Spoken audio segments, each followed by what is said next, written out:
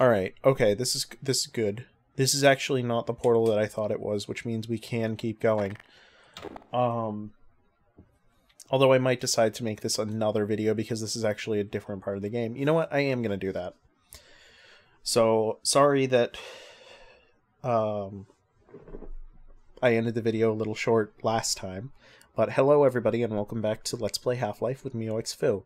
And as you can see, we're in more of an industrial style room.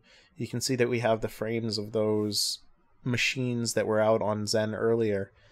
And there's none of the plant matter that, well, I mean, you can kind of see it through in the background. Like, it looks like there's plant matter behind the architecture, but it's a fairly industrial look to it.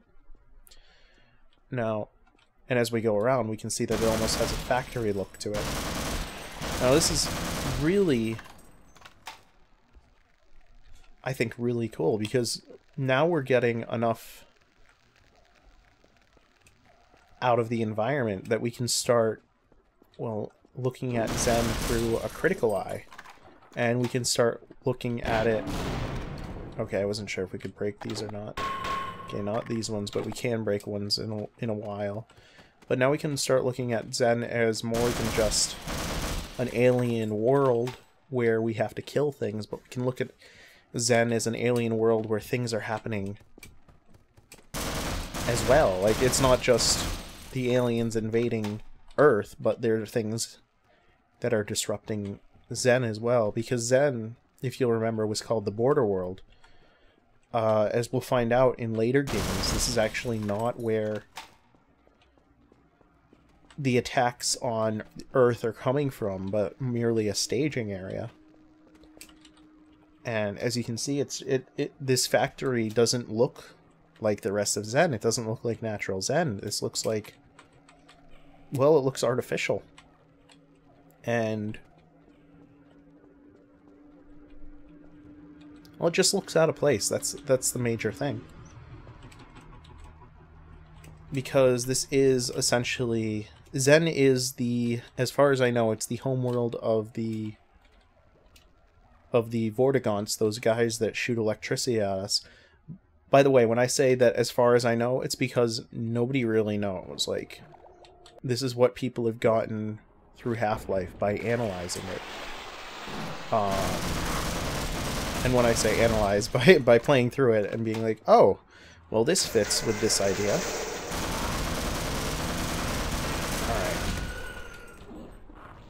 So, I'll come back to this more in when I do Half-Life 2, because it focuses on it more, but the Vortigaunts, as we'll find out, are actually not masters of their own homeworld anymore, that they've been invaded much like, well, the Earth has. And it's actually these guys with the bubble heads. Oh, I actually didn't know about this area. It's actually the guys with the giant heads that are calling the shots, and they're basically the invaders.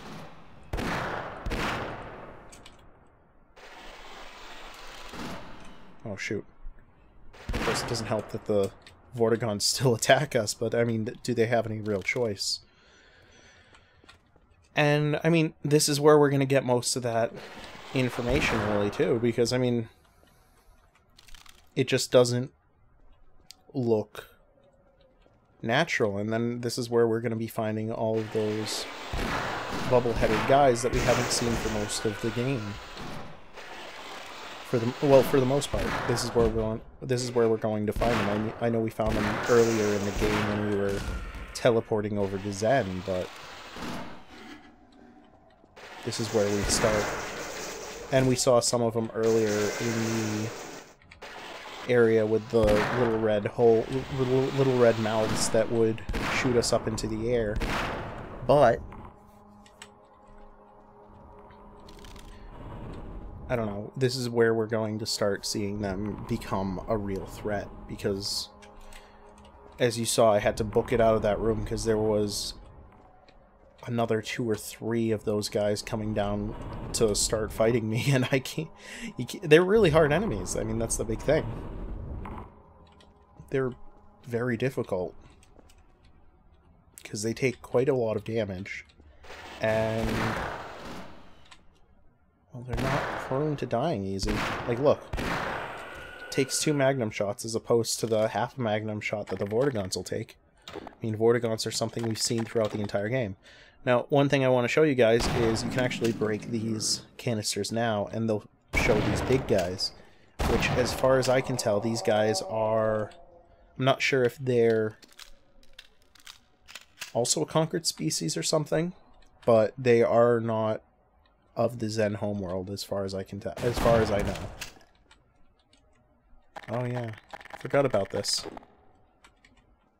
Or no, that's not what they are at all. That's these things. Oh well, we'll find a use for them in a second. These actually are quite a useful weapon to use in here, just because you want to make sure not to break any of these if you can.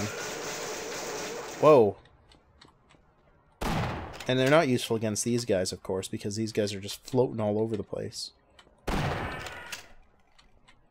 I hate these guys too, because they're one of the smartest enemies too. They move really fast, and they actually take cover. But oh shoot, will be useful for these 2 containers that we have to get through. Come on.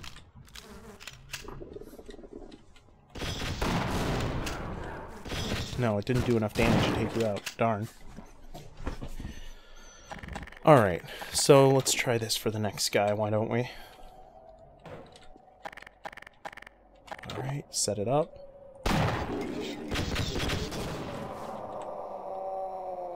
Alright, so... Oh, I didn't actually show you guys. Shoot, come on, get out of... Jeez, God, you guys are so terrible. Hate you so much, but I mean, it's the final level. It's the introduction of a really hard enemy in order to make sure that you can actually play the game well, which is what a final level should be. Alright, now these things, I didn't actually explain these. I love these, because they're basically like the water pools, because they actually give you back your health. Except I love that they're just the calming blue color as well. Unfortunately, they don't regain health fast enough that you can just sit in there and take care of those big head guys, but yeah, it wouldn't really be fun if you could. Alright, let's go fly a kite. Up to the highest height. Oh, we gotta go down. There we go. Oh, this next room is actually quite a doozy. And I'm really glad that I went back and did a practice file, because I was not ready to take on Miho. I was not ready to take on a word that I almost said and spoiled things. No, I'm not ready to take on... I wasn't ready to take on the final levels. At least not as much as I thought I was. Oh, shoot. Well, we got some ammo. Oh, shoot. I believe... Yeah, there is. Oh, thank goodness. Okay, we're almost dead by that one Vortigaunt, but there is a healing chamber in here. For every room, there's usually a healing chamber that you can find if you just look around for a little bit. It's fair. Because, I mean, nobody's really dropping health packs or anything. Well, no, you're not really finding any health packs lying around. And, I mean, we haven't even picked up much energy. We've gotten like a 15 energy charge pack here and there, but other than that. So without these, this would have been suicide. Alright. Almost done? There we go. Good enough. 99. I hate you guys so much just because I can never target you well enough either. There we go. And back to the Bacta chamber. That's what it reminds me of, actually. You know, in Star Wars The Empire Strikes Back, when Luke is in the Bacta tank after wait, is it in Empire Strikes Back?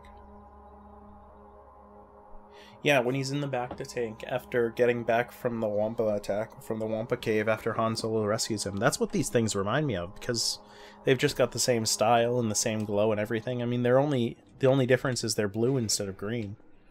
I mean, other than that. Oh, God. Darn it.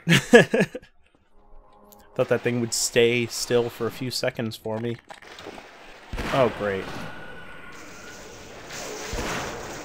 What? There's another one just coming out of the woodworks? Not cool, man. Oh. You suck. Where'd you go?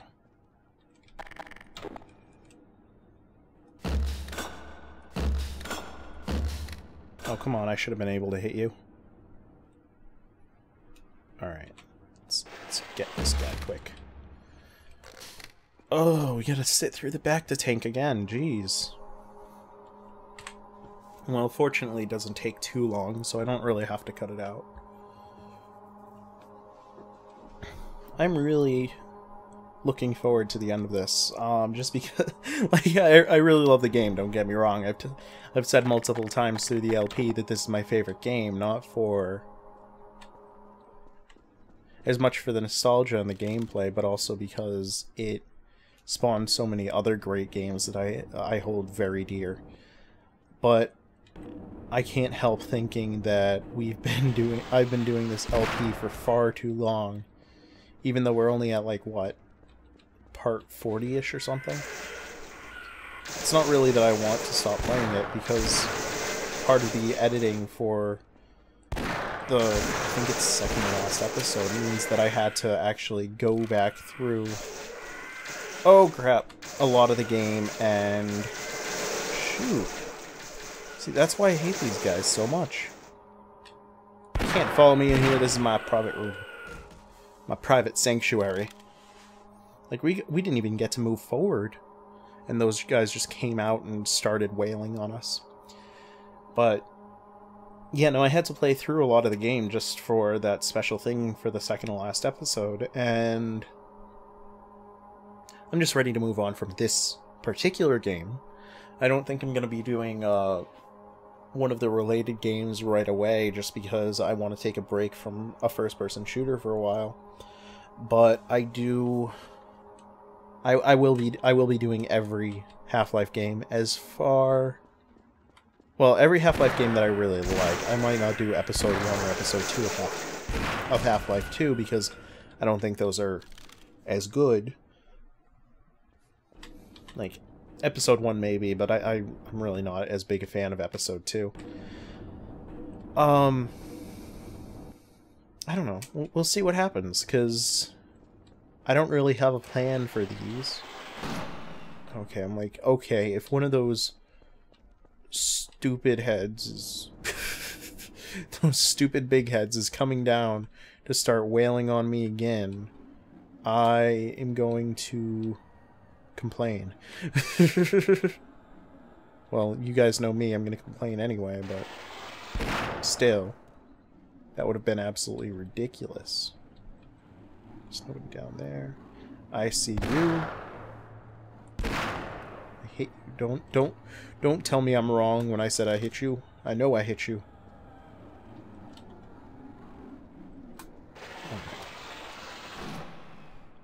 Oh, there you are. I knew there was a guy on the bottom level. I didn't even hit that guy, so I don't care about not hitting the first guy anymore. Oh. I don't know what it is about enemies flopping off of edges like that, but it brings a little joy to my heart. Because, oh. Wow. I'm surprised we did not die. Just brings a little joy to my heart because it is... I think it's pretty cool. Alright, let's see... Can I make it up without falling this time? Oh, what's in here? I don't remember this. Oh, okay. I know where we are. Alright, well, we're not done going through the goodies on this level. Look, we got shotgun shells. It'll come in quite handy. Well, actually, it will, because we don't have much in the way of ammo, except for this guy. I mean, as cool as this guy is, he's not really that useful. Oh no, I wanted to fall down. There we go. So I'm done with this. Let's keep going. There we go. Elevator? Good. It's gonna freak if you started leaving on me. Okay, we're not gonna hit the Vortigaunt, I guess. Oh, come on! Did I get like 5 seconds of peace? Fortunately, we can just hide in here and you can't damage us. Well, you can, but you can't do much damage to us because... well, that whole, you know, we're in a healing vat. Jeez. You had to move. There we go. Gotcha, you little son of a bitch. Alright. So... I believe this is the room where I'm going to have to leave you guys because... well, the next room is almost definitely the area where we will be either finishing up this LP or having our second to last episode of this LP. Or third to last. I'm not sure. But I hope you guys have enjoyed the video, and I hope you will join me next time for more Let's Play Half-Life with MeowXFoo, as we jump into what should be the last real portal, and go to, well, fight whatever alien menace has incurred our wrath. So I'll see you guys next time on Let's Play Half-Life Source with MeowXFoo. Take it easy.